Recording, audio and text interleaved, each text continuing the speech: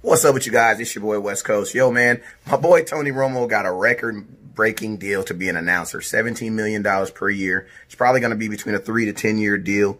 And he's basically the highest paid announcer ever in sports for CBS or anybody on TV. So salute to Romo for that. But hey, man, this video is for the players that are coming out and speaking against Romo getting his money, man. Hey, stop being a hypocrite, because I'm going to tell you guys, y'all that's speaking out against Romo don't understand. It's about supply and demand. My boy, Boss Cowboy, said a very famous statement. He said, man, you are worth as much as someone's willing to pay you. And if someone's willing to pay Tony Romo $7 million to call football and talk about football, then guess what? That is the market for Tony Romo. Obviously, that means that somebody out there was willing to pay Romo 16, hence the reason CBS had to pay him 17. Now, for all y'all people that say, oh, well, if it wasn't for the players, Tony Romo wouldn't even have no announcer. He wouldn't even have no announcer. You can't even be an announcer without no players.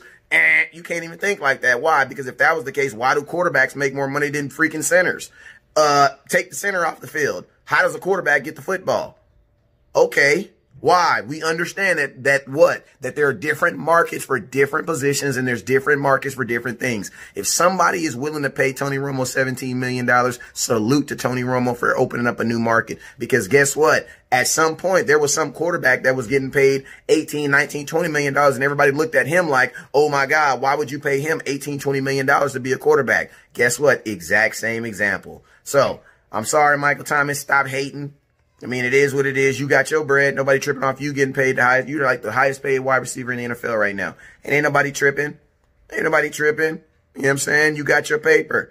If you're going to be mad at his agent for taking advantage of a situation. And more importantly, taking advantage of supply and demand, which America is kind of built on.